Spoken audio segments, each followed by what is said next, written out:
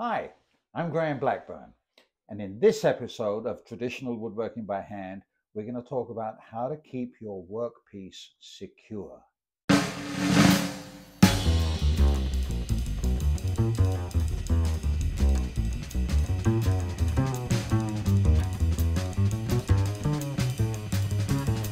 Most woodworkers use some kind of workbench, and I know there are all kinds of workbenches. There's some that you can make yourself out of a pair of planks.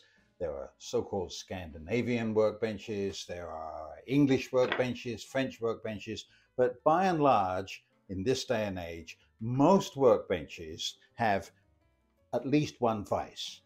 This workbench has what's known as a face vise, so I can clamp something in it that I might want to work on. It also has a tail vise at the other end. I can not only clamp things in the tail vise, but in conjunction with dogs, which are these metal, sometimes they're made out of wood, rectangular pieces that fit in a series of dog holes, I'm able to secure wood between the dogs so that the piece is absolutely secure. Now, as you can see, there are dog holes all the way along the front of this bench, which means that theoretically I could clamp using the tail vise a piece of wood that was almost 6 feet long. Those are vises. One of the features of Scandinavian benches, and indeed many contemporary benches, is that the vises are designed to close completely parallel. That didn't always used to be the case. Sometimes vises would bend, which means that if you want to clamp something that is not perfectly parallel and you have a vise that closes parallel, you need something else. Here's an example of how you do that. This is a piece of drip edge, and if I wanted to plane the end of that, it would be difficult for me to put the wedge piece in without hurting it. But if I use a couple of little tapered slots like this, then I can fit this in and I can tighten this up. And even though the vise is parallel, this is now perfectly secure. That's just one example of how you might use the face vise on odd-shaped wood. Another example is that you might want to plane something and there's not room to put it in the dogs or in the vices. And so a really simple trick is to use your bench hook, which we talked about before, and put the bench hook in the vise, and now it becomes a place against which you can place a piece of wood. Let's imagine we're going to use this piece of wood here. Now I have somewhere and the workpiece is secure. It's better than trying to clamp it to the bench.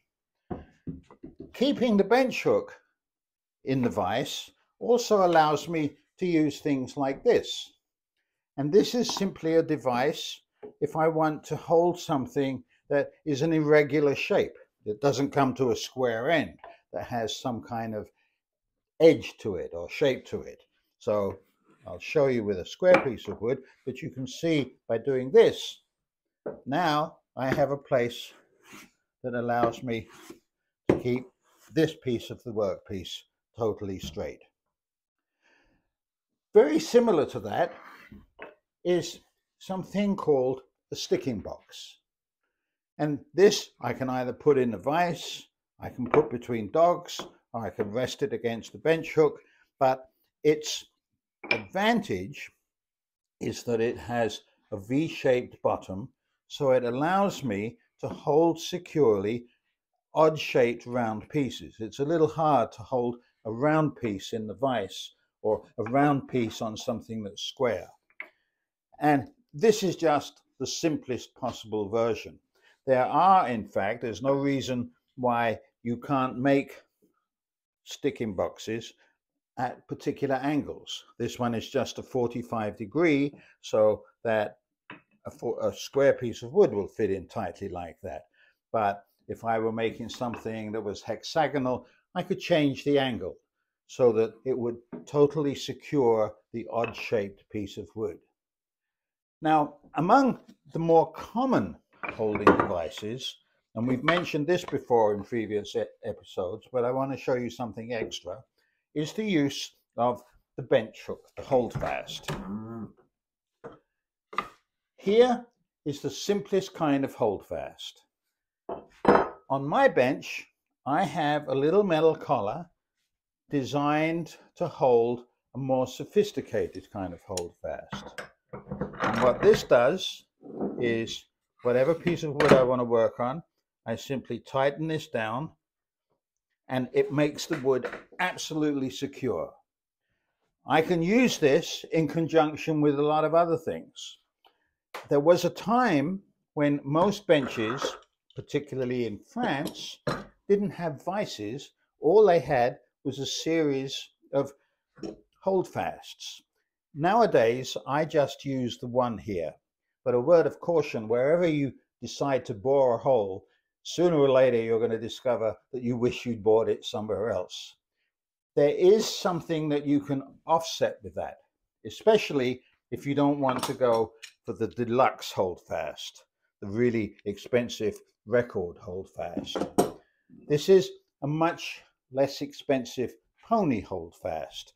And if you don't want to bore a hole in your bench, then there's no reason why you can't bore a hole in a square piece of wood and secure this. In this case, I'm just putting it in the tail vise, but there's no reason why I couldn't use a clamp to hold this to the bench, and I can do the same thing. I put this in, and by hammering on the end here, now the wood is perfectly secure. So making your own holdfast, this one is actually bored to take the smaller pony holdfast as well as the fatter record holdfast. I have more choices of how and where I want to secure things. How do you get this out, you might ask, if you didn't see the previous episode? You simply tap the back. Watch, it's really firm. Tap that and it's loose. Now, so long as we're talking about the tail vise here, take a look at this. What do you think this is? It's just a square piece of wood, and I can open the tail vise up. I can put this in just like this, and now I have a device where if I have a very small piece of wood, I have a space, especially if I use it in conjunction with the holdfast, where I can keep the wood secure when I'm using fret saws, jig saws, or coping saws, those saws with the very thin blades. One last holding device that I think we've mentioned before is a miter box, whose main function is to guide the saw so that you make accurate cuts. But if you make your miter boxes with a little lip, which either will allow them to hook against the side of the bench, or just as I have the bench hook here, you can actually clamp it so it's perfectly secure. Now I have another holding device. I have 2 or 3 sizes of these. This is a relatively small one, but here is an even bigger one. And I just make these on the fly. These are not works of art that I keep forever, but you make them as you need them. So as you can see, a bench has a lot of possibilities if you're aware of all the different ways of using it, between the vices and the dogs and the holdfasts and the miter boxes and the bench hooks. There is no reason why you should be doing anything with the workpiece not completely safely secured. So I hope that was helpful. I hope you'll make some of these devices. If you want to see more, don't forget, hit the little subscribe button and come back and we'll show you how to use some of these devices to make some really interesting pieces in the future. Thank you.